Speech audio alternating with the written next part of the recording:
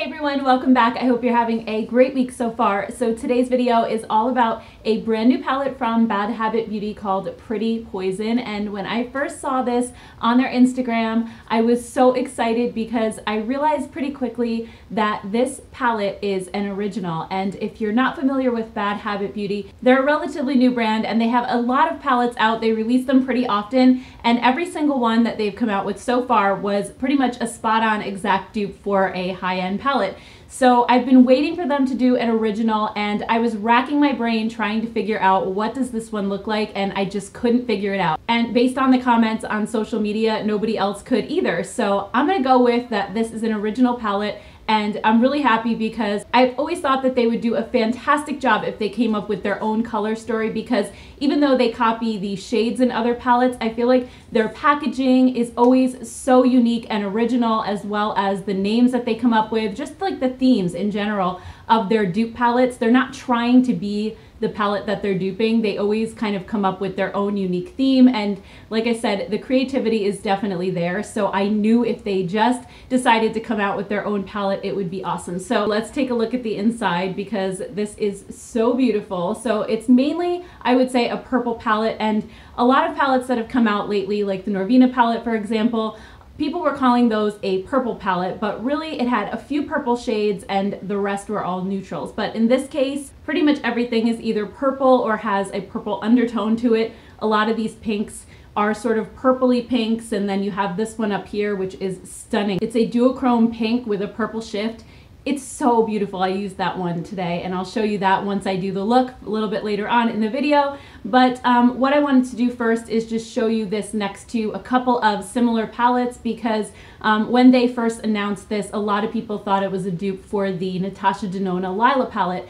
But it isn't, because they already have a dupe for that. It's called Supernova, and that one is a shade for shade dupe. They also have a dupe for the Norvina palette, which a lot of people felt that this was similar to as well, and that is their Luna palette. So I wanted to just hold this up side by side with those two palettes so you can see kind of how they differ. So here it is next to the Lila palette. They do look very similar, but on my Instagram page, I actually went ahead and compared the two, and there are only about, I would say, 4 or 5 shades in the new Pretty Poison palette that match up. So both of them have that deep purple shade. They have those berry tones, but other than that, Lila has a lot of neutrals in it, while this one definitely takes the purple a step further. And then same thing with the Norvina palette. I feel like the shimmery sort of burnt gold that's in this one is similar to this, as well as one of the purple shades, but other than that, I think they are very different. It's almost as if these two palettes had a baby and added a few more purples and pinks, and you get this palette. So similar vibe, but definitely not a dupe for those palettes right there. So why don't we go ahead and get into some swatches, and then I'll show you how I created this look that I'm wearing today and talk about the formula a little bit. So let's take a look at those swatches, and you can see them all laid out on the skin.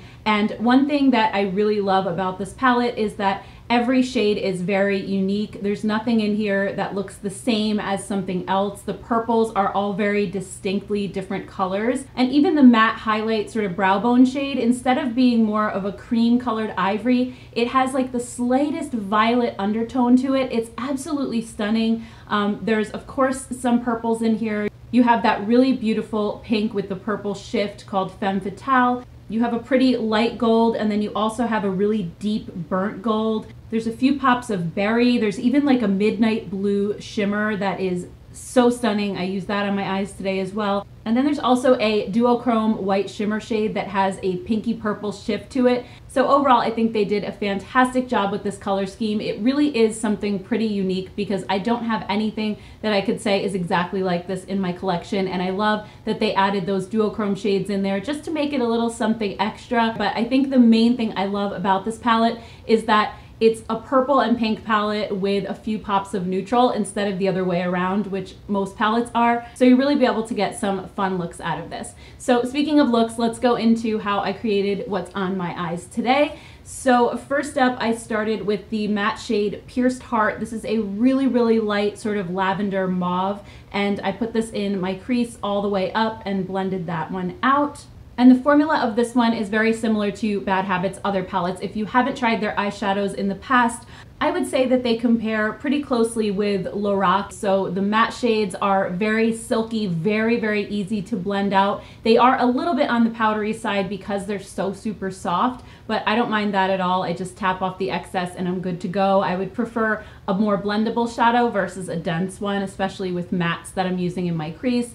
And then I went in with Nightshade. This is a true matte lavender. It's so beautiful. And I put this one a little lower in my crease as well as all over my lid. And then I grabbed the shade Intoxicated, which is a really deep purple grape color. It has a satin finish, and this one I put in my outer corner. This one I had a little bit of trouble blending with my flat brush that I normally use for my outer corner. It went on a little bit patchy, so I ended up using my finger to pat it on, and that worked quite a bit better. I don't know if it's because it's not a matte shade, it's more of a satin, but this one I did have to apply with my finger and then blend out with a fluffy brush, and then that worked okay. And then on my lid, I used the shade Femme Fatale, which is that really gorgeous pink with the purple shift to it. And I applied this with my finger. Bad Habit's shimmers, again, similar to Lorac, are extremely buttery and creamy. They go on so nicely with your finger, but they can also apply well with a brush. If you want more intensity, you can always spritz them with a setting spray, but I don't normally have to do that. And then just to deepen up my outer corner a little bit more, I applied the shade Lethal also with my finger, and that's that midnight blue-gray with the sparkle to it. It's beautiful, and that one went on so nicely just with my finger. And I also feel like that just toned down all that purple a little bit. I was starting to feel like the look was getting too crazy with the purple, so I love how that one just took it down a notch. Then I went ahead and lined my eyes with the new CoverGirl liquid eyeliner in black. And if you guys didn't know, CoverGirl is now cruelty-free, so that's amazing. And I really like this eyeliner. It was my first time using it, but I love the brush tip, very similar to the Kat Von D tattoo liner and the Jessie's Girl one that I really like as well. I just find a brush tip much easier to use than a felt tip. And then for mascara, I'm using the Obnoxious Volume from Rude Cosmetics. I got this a couple of weeks ago in a package from them, and I've been using it the last few days, and this makes an incredible impact in just 1 or 2 coats. You really don't have to layer this one up because it's incredibly volumizing, so you don't want to actually go too far with it or it'll start to clump up. But I really enjoy this. It seems to be one of those tubing formulas as well, so it doesn't smudge or flake. It lasts all day, so I'm really impressed with this mascara so far. I'm definitely going to keep on using it, and I still have to do a Rude video coming up really soon, so stay tuned for that. So overall, I'm really happy with the way this look came out. It is super purple, but at the same time, it's not completely crazy or unwearable at all. So first impression wise, I love the Pretty Poison palette so far. I really feel inspired when I look at these colors because I can do a lot of unique looks with this that I can't with some of my other palettes. Like I said, even with purple palettes like Norvina, many of the shades in here are just neutrals. So if you really want to have some fun with purples, I think this one is awesome. And don't forget that if you are planning to purchase this, I do have a code which I'll link in the description box below. I'm not going to put it on the screen because my Bad Habit codes only last for 7 days, and then it's going to be kind of permanently up there and the code's going to be expired. So if you're watching this more than 7 days after it was published, check the description box anyway because I'll update my codes as new ones come in. So that way you could save a little bit of money on it. It retails for $16, but with the code you can get it for $14.40 or so, which is really good for 15 shadows, especially of this quality. Alright guys, that does it for today's video. I hope you enjoyed it, and if you did, please give it a thumbs up and let me know in the comments below what you thought of this palette and if you're planning to purchase it. I would love to hear your thoughts. Thank you guys so much for watching. Please don't forget to hit that subscribe button so that you'll be notified of future videos, and I will see you next time.